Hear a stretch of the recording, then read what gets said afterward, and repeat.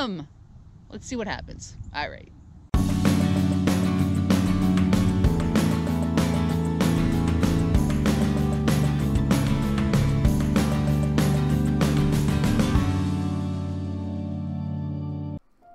The Asylum for the Insane began operation in 1876 on 529 acres of land with 202 patients. Until well into the 20th century, it was accessible only by a dirt road, and that's where I find myself today. This came in as a 1516. Right there. I think it's a ring, and I think it's a junker. Oh, I don't think so. But how cool is that? Oh.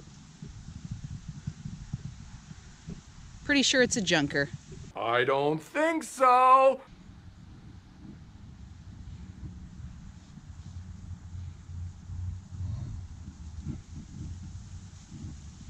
I'm going to lightly brush it off. Oh, I think that might be... I think there might be a military crest on there. Let's clean it up and see what it is.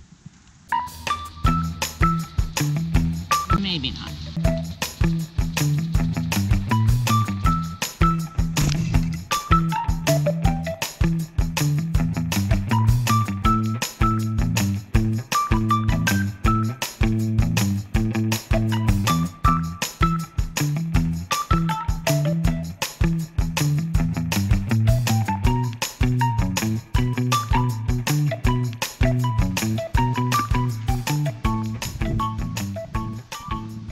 I'm not sure what that is. Precious.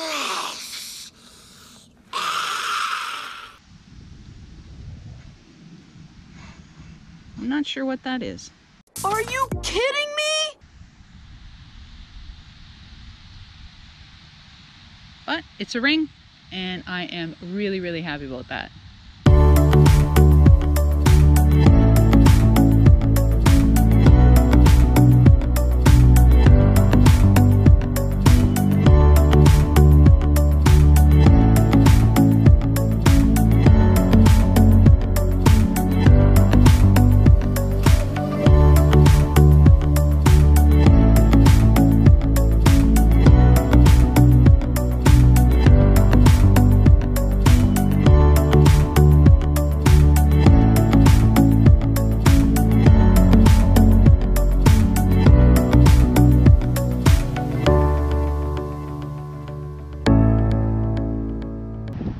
Now, I read stories that in the heyday, the elite of this city used to actually come and picnic on the grounds so that they could be entertained by the residents of this place. Can you imagine? Wow, crazy, crazy. No pun intended.